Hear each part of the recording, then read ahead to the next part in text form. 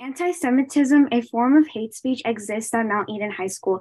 Teaching anti-Semitic texts such as the hidden tyranny on campus violates HUSD's race and equity policy and California Education Code 220 that prohibits discrimination. Under the Ed Code, intervention is vital when students are in a learning environment that discriminates. The administration was made aware on December 13th, and they have not yet intervened by stepping into the classroom to help students in which under Ed Code 220 is allowed. We were informed today that staff has been directed to not use this material by the district. However, there's no accountability or evidence to demonstrate that this will result in the end of hate speech on our campus. In just 1 week, multiple students have come forward to share that they are in a learning space in which their teacher performs the Hitler salute.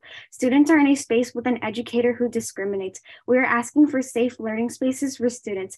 There is no safety when hate speech and discrimination prevail.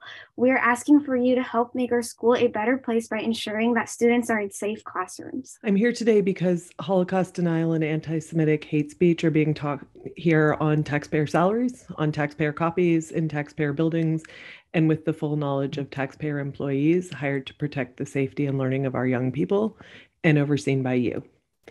I'm here today to sound the alarm about the appalling silence of our administration at Mount Eden High School and at the district level as Church of Satan and Jewish takeover conspiracies are spread. Our site admin has known since at least December 13th. They claim the assistant superintendent explicitly removed the work from their control and that they've been unable to do anything since then. My complaint here today is with our admin that have done nothing to remedy the situation. Our department has gotten no support as we struggle to address the anti-Semitism.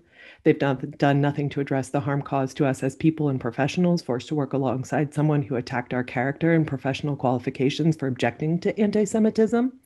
They've taken no witness statements, even though they said they would. They've called in our protesting students in a way that has a chilling effect on their expressing their outrage. They've not used their power to teach a repudiation of the anti-Semitism. I have searched my mind and my heart to find any explanation for this disregard, and all I can see is silent complicity.